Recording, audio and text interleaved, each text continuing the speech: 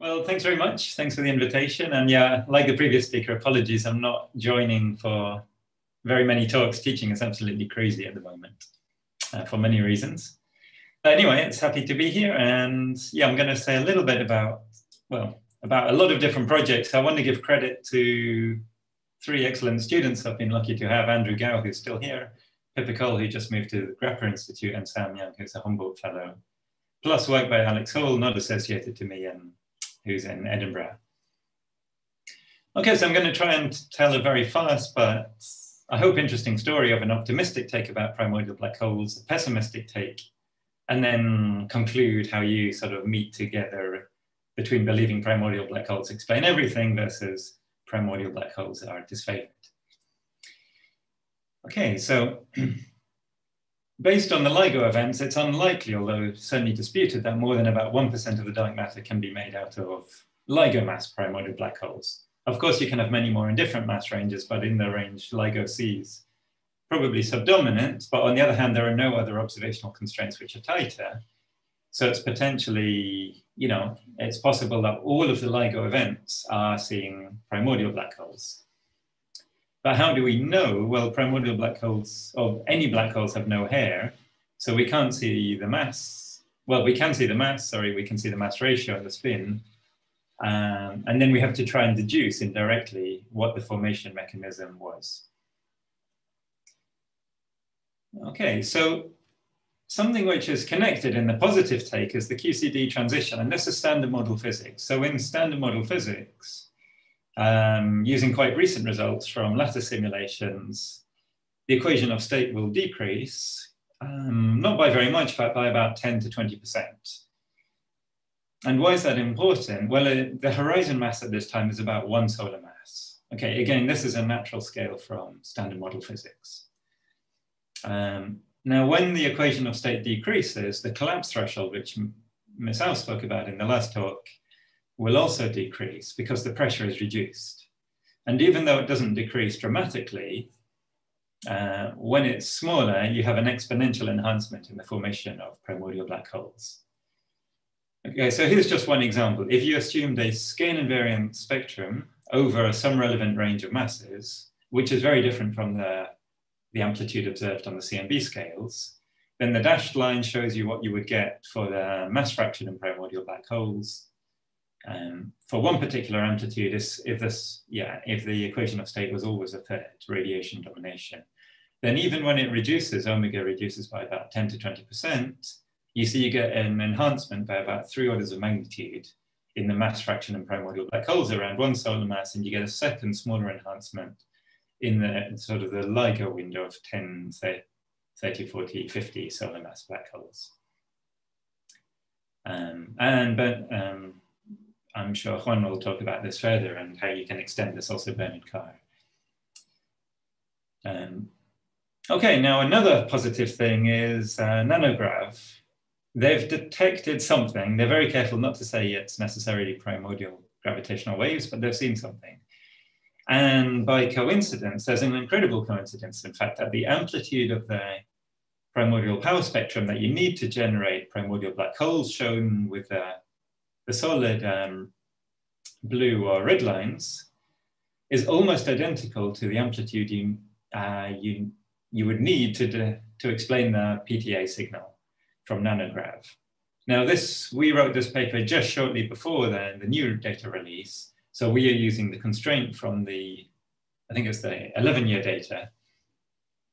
But in fact, not much changes with the new data. It just moves from constraint to potential, possibly detection. The different color lines compare to a narrow peak, not a delta function, but a narrow peak in red.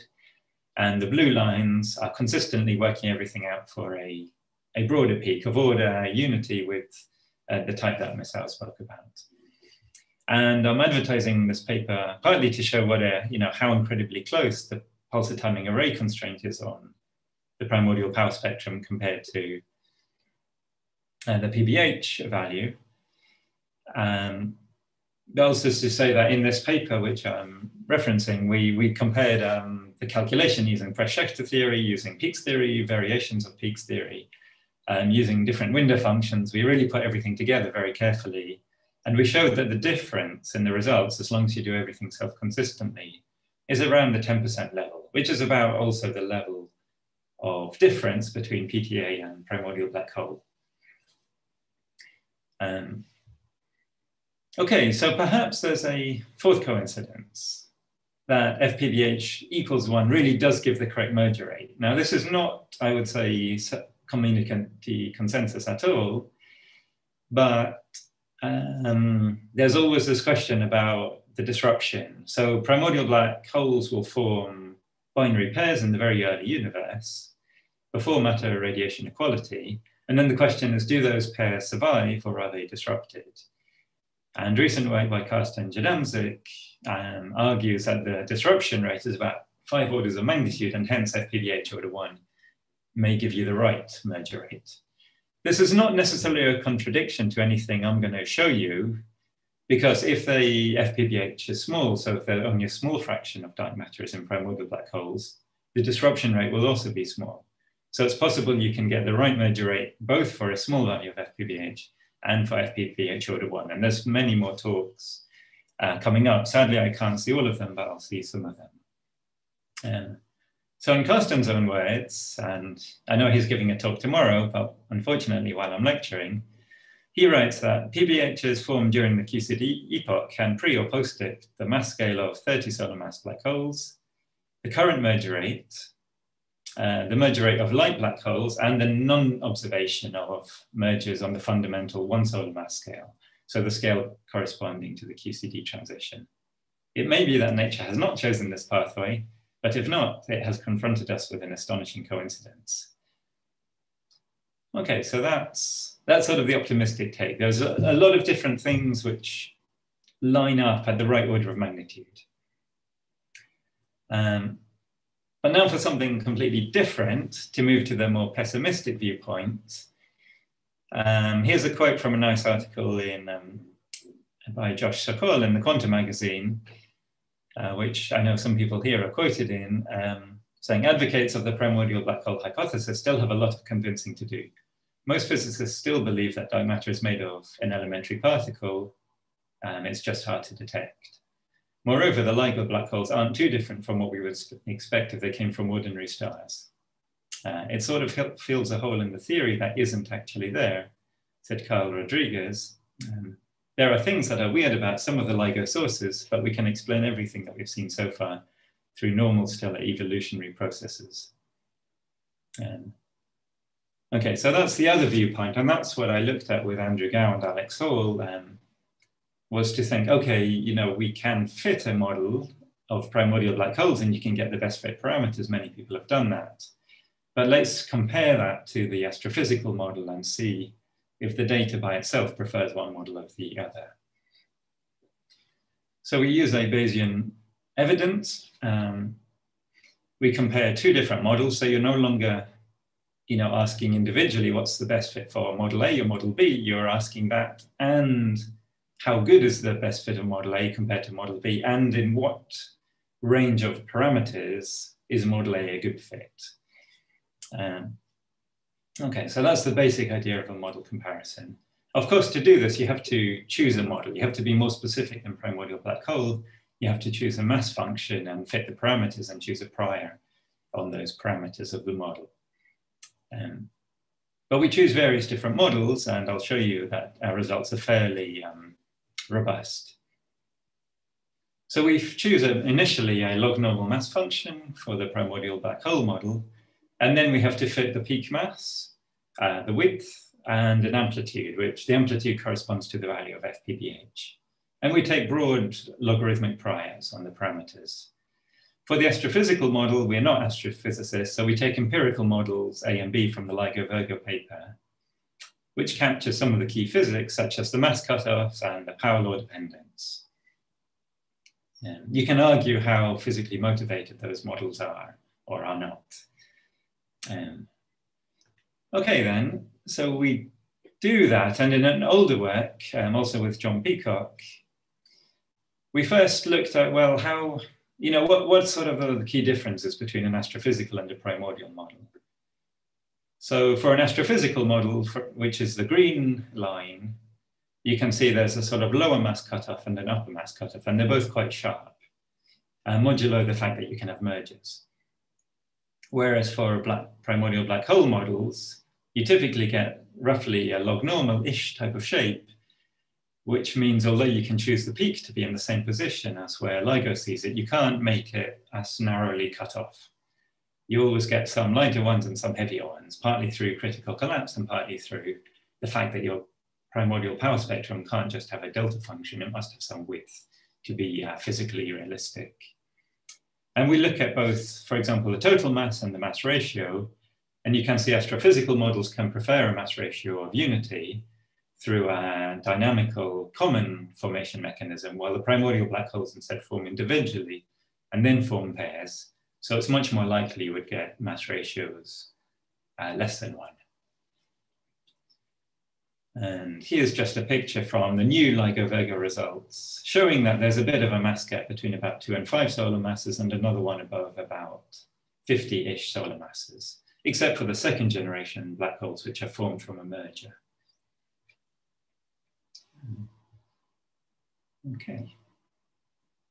So how do they do? Well, again, just keeping things simple, for the moment, let me just explain sort of the intuition that if you have a primordial black hole model, what you can do, of course, is you can make it very narrow. You can even make it monochromatic, which is what people used to do.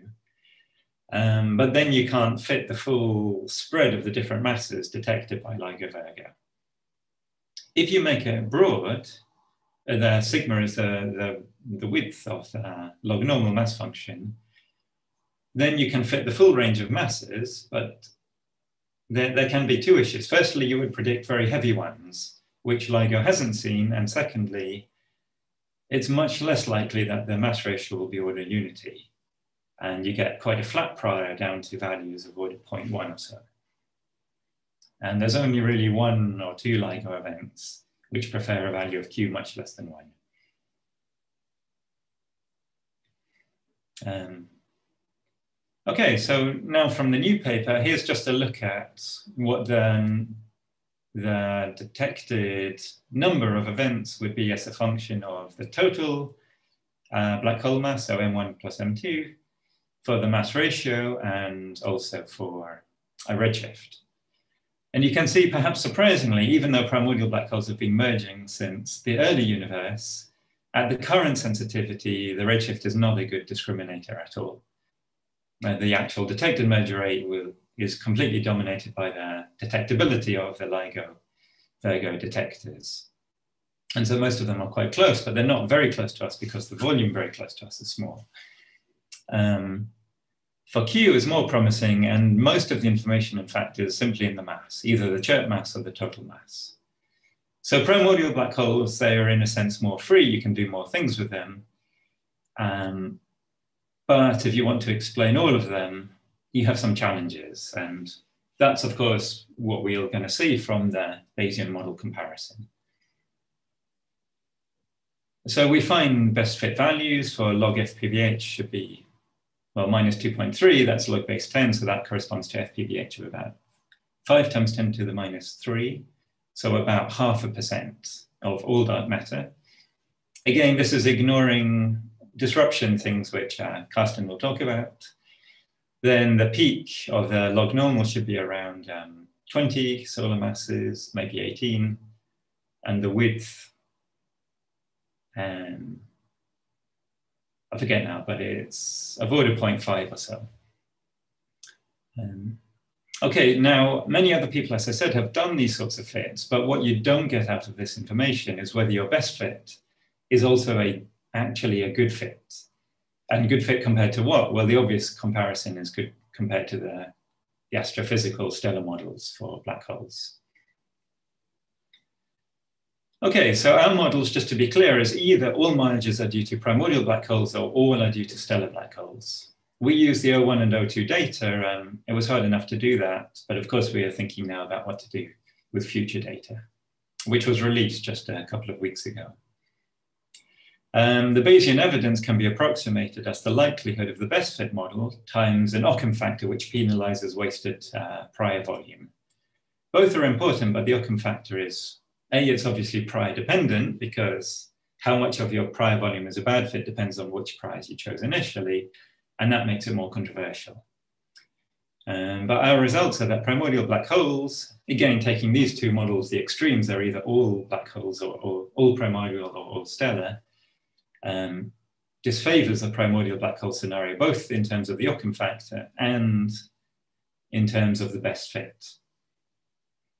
And in fact, decisively disfavored, not just a little bit, but really very strongly. And then in the Jeffrey scale, this is a decisive disfavoring. Here's an idea. I don't have time to go into any details, but this is what's called the posterior predictive distribution. And basically it's something normalized to 1, but where what you want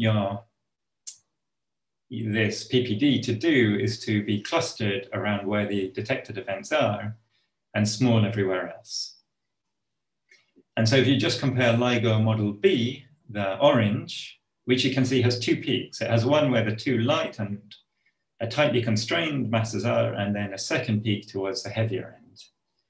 And then it also has these fairly sharp cutoffs to lower and heavier masses.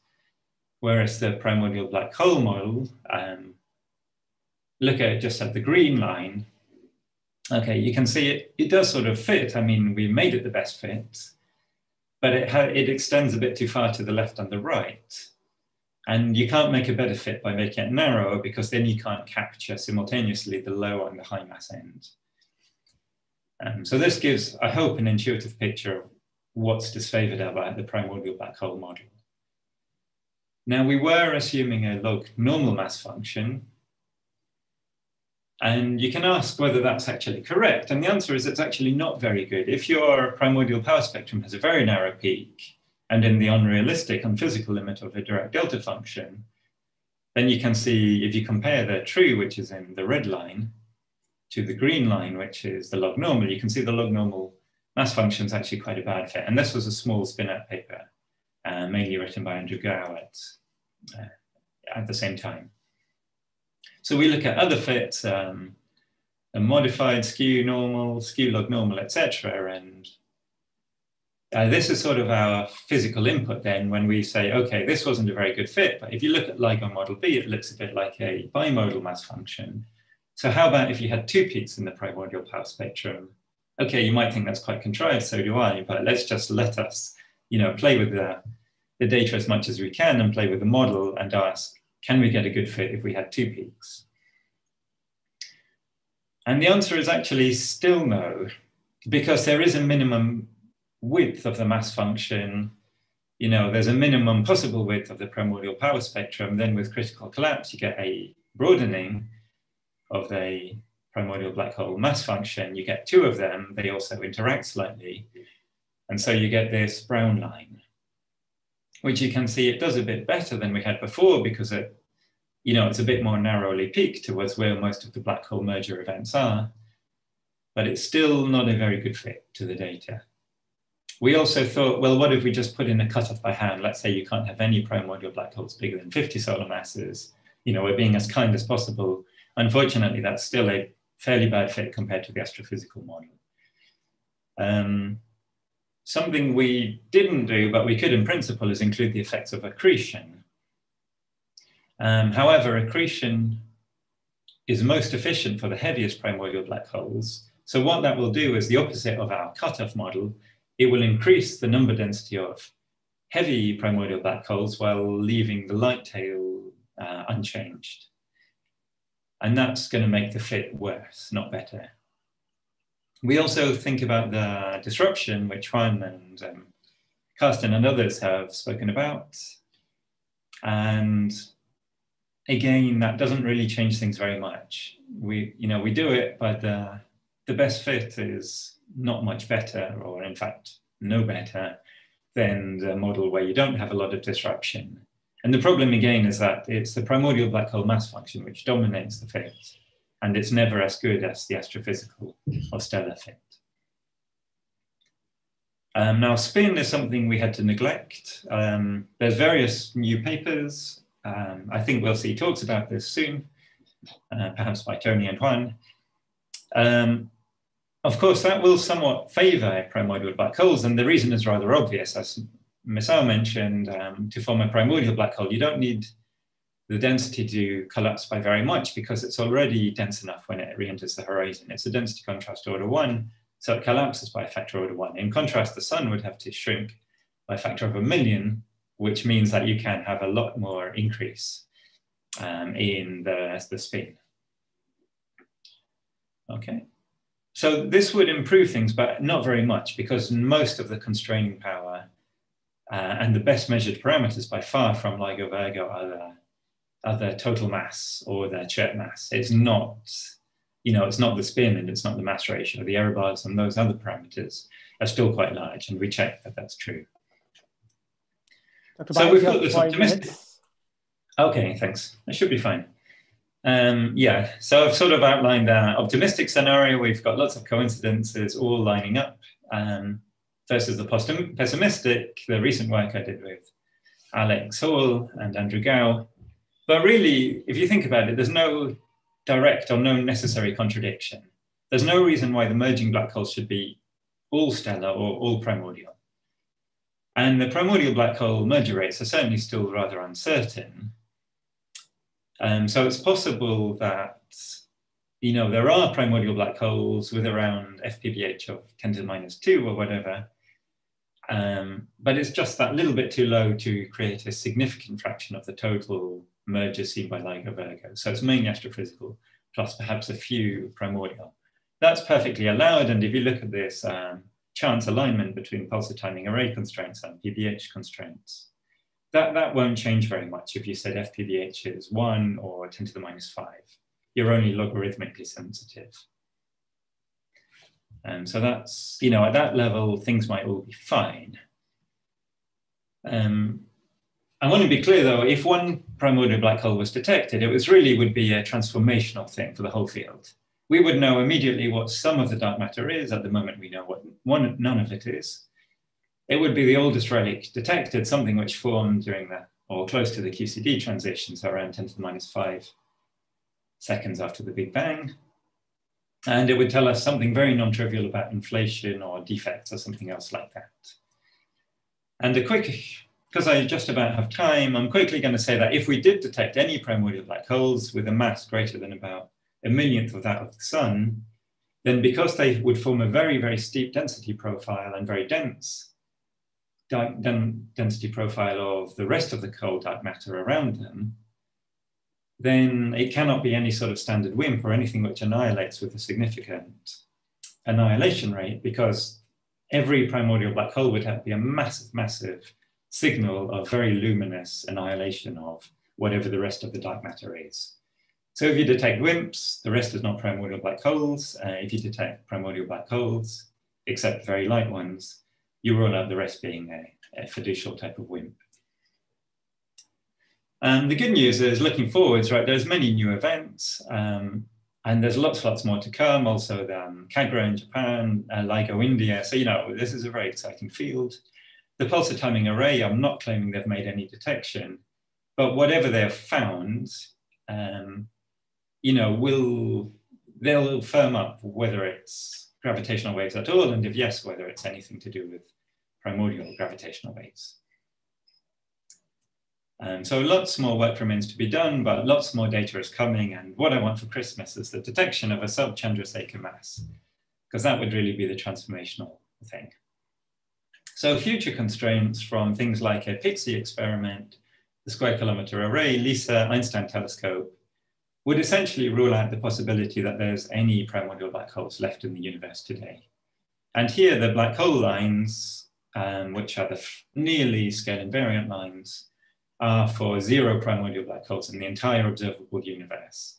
And you see, for most mass ranges, that can be ruled out within of order 2 decades. So this is not a story which can go on forever. We'll find out one way or the other. So to summarize, primordial black holes could still form all the dark matter, but it's controversial what the upper mass bound is. It's certainly possible that some of the LIGO black holes were primordial, but it cannot be all of them. That's really decisively disfavored. There are some mass gap candidates in the O3 data, so that could be interesting. and I think other people will talk about that, we can constrain the primordial mass function, and we can also compare it to astrophysical models. And ideally, we want to incorporate spin. The detection of any black hole would be transformative, and the best smoking gun signature would be a sub-Chandrasekhar mass. So I'll leave you with this quote that finding just one black hole of subsolar mass, which should be common in the QCD scenario, would transform the entire debate. So let's hope for that in the near future. And I'll finish here. Thank you very much, Dr. Byrnes. This is a very interesting summary of this field. We have one comment, which I think already clarified by your last, your concluding part about this stochastic gravitational detection by the nanograv. So I'll skip that. There's a question by Carsten Jedamzik. How is the statement that the PBS mass function cannot be close to a delta function matched with the previous talk by Misao Sasaki, where he had a sharply peaked spectrum? Okay, this is my take. Misao might want to speak, but my take is that we're including the critical collapse. And so the fact that the delta critical is constant for a given profile, but then how much you exceed delta critical will change the mass, the primordial black hole mass. So if delta is much bigger than delta critical, you get a black hole mass larger than the horizon mass. If it's very, very slightly above the critical, then you get a light primordial black hole. Now I know that that's also to do with, spherical symmetry. There are some questions about exactly how accurate this is, but I don't think there's any contradiction. It's quite narrow, but at the level of LIGO, when we are really interested in the details and when you've detected multiple different masses, you have to care about this detail. Before LIGO Virgo, it was fine to just assume a monochromatic mass function. Professor Sasaki, would you like to make any comment? Oh, well, not really. I mean, so in my case, it's not on this LIGO Virgo range. And when I say monochromatic, actually there are, I mean, even before maybe hours or maybe sometime near what we have done. I mean, some people like, I think it's, I forgot whom. Anyway, they said that even for delta function peak, you may have of the spectrum, you may have some widths, but usually widths is between less than 1, say, order of magnitude.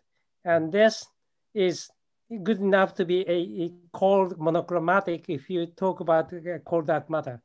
I mean, primary black holes are cold dark matter. So it's a factor of, plus minus 2 or 3. Yeah. So, but in any case, it will be peaked. But for the LIGO Virgo range, this factor 2 matters, right? It's 20 exactly. Solar mass and 40 solar mass is different. So it's just a matter of how you call it. There's no how to say problems in that sense. I mean, yeah. So that's my opinion. Okay. Thank you. Antonio Riolto wanted to ask a question. Yeah. Antonio, go ahead, please. Hi, Chris. Thanks for the nice talk. Oh, so if I understand correctly, so your analysis that you presented today is only for the 01 and 02 data, right?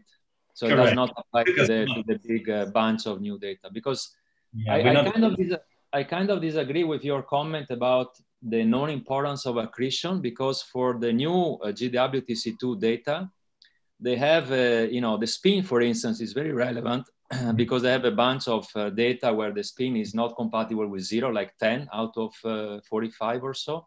Mm-hmm. And there accretion plays a crucial role. Otherwise, you cannot get relevant accretion, relevant spin without accretion. And also, it is true that accretion is pushing towards high masses.